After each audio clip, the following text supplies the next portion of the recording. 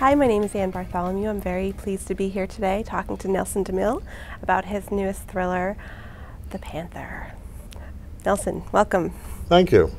So your new thriller revisits John Corey and Kate Mayfield. Where are they now, and when was the last time we saw them? What's happening with them in this book? Well, this is the sixth book in the series, and this book is set in Yemen. All the other books were set mostly in New York City. John and Kate are on the anti-terrorist task force, which is FBI, NYPD, based on a real joint terrorist task force down at 26 Federal Plaza. So most of their adventures have been urban, but I wanted to get them out of the urban setting, because within the urban setting you have rules and regulations, FBI and Justice Department. I wanted to get them into an exotic place and also a place with no law. So I picked Yemen, because the Joint Terrorist Task Force does send people from New York to Yemen to investigate the Cole bombing, USS Cole bombing, October 2000. The time of the book is about 4 years later. It's about 2004. We saw them last about a year before that in a book called The Lion, which was again New York City. But now they're in Yemen, and I found it interesting to bring people out of Manhattan, out of their milieu. They're urban people, and all of a sudden they're in one of the most lawless countries in the world, in a very, very hostile environment, surrounded by hostile allies. The Yemenis are supposed to be our allies, with a very small American contingent there who've been investigating the Cole for about 4 years when this book takes place. How do they adapt to that change? Does it really shock them out of their comfort zone? I mean, what's their reaction to being kind of dropped in there? Not a good reaction, which is part of the fun of the book. I mean, the book, John Corey's a funny character. His wife is she's not his straight man, but she keeps him straight. And he complains. He's a little finicky. He's our superhero. He's a man's man, but he likes his creature comforts. And he finds himself in a country that doesn't serve alcohol. And this is one of his first problems. But he knew this going in. But it's like every other book where, you know, somebody from a Western country goes to an exotic locale, whether it be, you know, a benevolent exotic locale or not. It's not home. And you're not there for vacation. You're there to do a job, and you're trying to deal with another culture. At the same time, you're dealing with, with a criminal investigation, and it's challenging. But it's challenging for them. But hopefully, it's interesting to the reader. So, how did you prepare yourself for you to go to Yemen? Like, what kind of research did you do to build their world and create a sense of authenticity in their experience there? Well, that's a good question. I was going to go to Yemen last January, but the Arab Spring had just started, and it was supposed to be February. I was going to go. My wife didn't want me to go. It was dangerous even then, but it wasn't that dangerous. But after they tried to blow up the president of Yemen, I thought maybe this is not a good idea.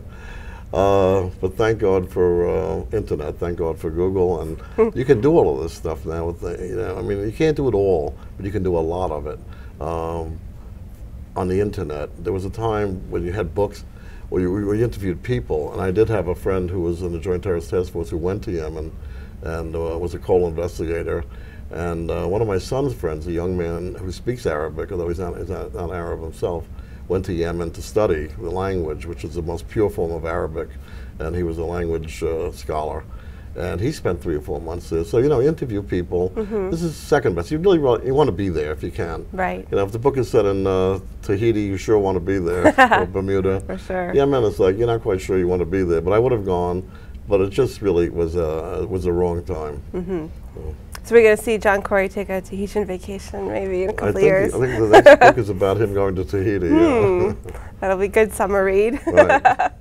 Your work has been really focused on this very particular area in American military history, right? And so it started in some of your earlier novels in Vietnam, and came out of your own experience there. But you've taken a really interesting sort of path, over the course of your career and over our, sort of contemporary history about, what America's role in that sort of international military scene has been. So what's been your vision for bringing that space into your novels? And how's it influenced you as a writer? Well, that's a good question too. I mean, I was a political science history major in school, so the interest was there to begin with. And I grew up with the Cold War. And the Cold War was like part of everybody's life, part of my life. I loved the Cold War novels before I even started writing. And I wrote a few Cold War novels, not as many as I would have liked to. I thought, you know, when I wrote The Charm School, which was, it was a bestseller, I said, I think this is what I'm going to do. You know, I'm going to be like the American Le Carre. But what happened is the Cold War ended. All of a sudden it's over. And it's like, and all these Cold War writers didn't know what to do. There were some military themes that I explored too. I went back to Vietnam with Upcountry. But the war on terrorism was not an interest of mine. But I created this character, John Corey, in a book called Plum Island. It was a standalone book. It wasn't meant to be a series. He was NYPD, wounded, convalescing. He was about to be retired with a medical disability. And I wrote the book, and it was published. And the fan mail was like incredible about John Corey. John Corey, well, I've already got this guy retired. He's not, what can we do with him? We need another job for the character. And somebody, a friend of mine who was this fellow in the Joint Terrorist Task Force, said, we hire a lot of NYPD who are retired either medically or whatever, as long as the medical disability is not that severe. Have John Corey join the Joint Terrorist Task Force and make him a federal agent. Because we love the NYPD, because they know the New York City backwards and frontwards. So that's how Corey, it was really the character that drove the storyline, because again, I didn't have that kind of interest in the war on terrorism in terms of writing about it, but I had the character, he needed the job, and I didn't really want to make him like a detective, and he was retired anyway. I didn't want to make him a private eye. This seemed like a good solution. So I, now, this is my 6th book, and it's about, global terrorism, which again, I had no particular interest in, but the reading public seems to have an interest in it. And does it replace the Cold War? I don't know. I think the Cold War was more interesting, but at least for a novelist, it certainly was. Well, it's certainly the war of our time. It's the war of our time. It's the war we have. Vietnam was interesting, but people don't want to read about it, although I did 2 books. And some good stuff came out of Vietnam in terms of literature. War on terrorism, I don't think it's produced the same kind of books that that the Cold War produced. There was Black Sunday with Thomas Harris way back in the 70s, which was, but he's a great writer, and he was able to kind of capture this world of, terrorism in an early stage, way back in the 70s, when most people were only vaguely aware of it. But very little is done at that level anymore, except perhaps my own. So. Right. And do you stay, have you found that you've become kind of a real news junkie? Do you stay up on sort of all the reporting that's happening, and are you kind of absorbing sort of the day-to-day, if that? You do it unconsciously and consciously, when I see the word Yemen any place in the newspaper, 2 years ago I wouldn't even know where it was, but all of a sudden you focus. Right. You start to focus on what you're writing about, but also just generally the war on terrorism. And I've read a few books and a few nonfiction, and some good nonfiction on terrorism. And I've seen a few movies, but there hasn't been many movies made of any real depth or even nothing artistic has been made on the way we did with World War II and even Vietnam to some extent. It hasn't matured yet, perhaps. Well, I think we're still living so much of it. It's so close to recent memory, so that the novel takes an interesting role in that, and sort of being a really contemporary lens, for what's happening, with a really great character. That's what the novel's supposed to do. I probably learned more about World War II through The Naked and the Dead, Norman Mailer, than I knew, at least the war in the Pacific. It just, the whole thing came to me when, this is what obviously what good literature does. And you can name so many books from World War II.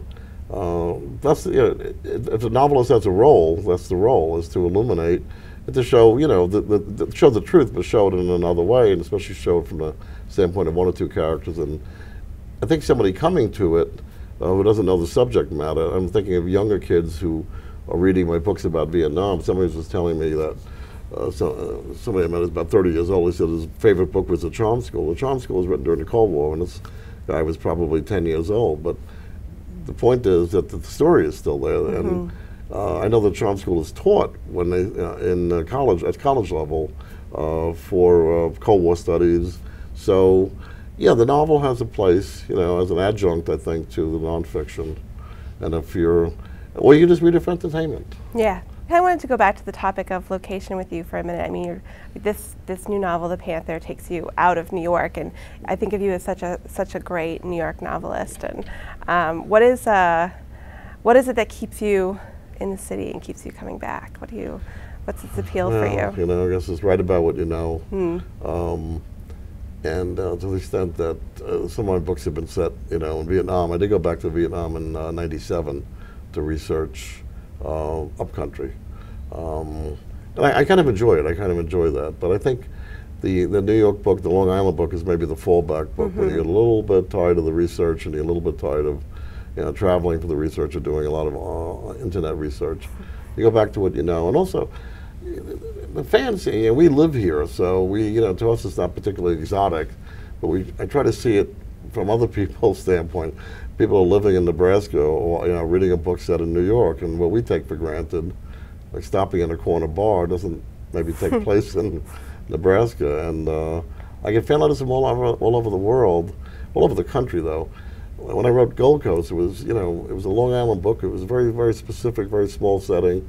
But it translated well west of the Hudson. Well, I guess people want to read about New York. So I feel comfortable with it, although I certainly would change. But some locales is hard to do. I wouldn't want to be a Southern writer, a Southern regional writer. You really got to know that world to do it.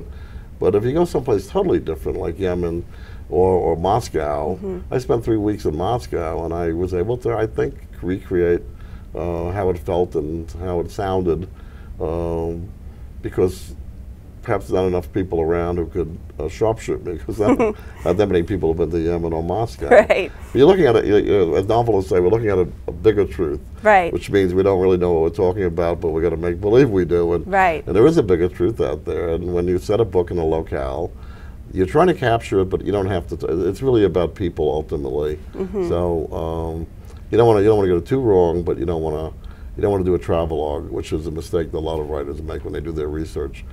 Mitch used to publish his research notes, I think, but you can't always.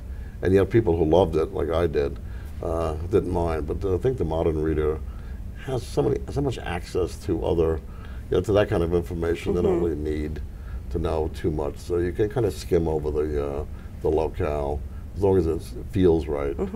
Well, I am a big fan, and I'm really glad that you're here today and to talk to us about your new book. It's going to be a great hit. I hope so. Thank you. Thanks so much.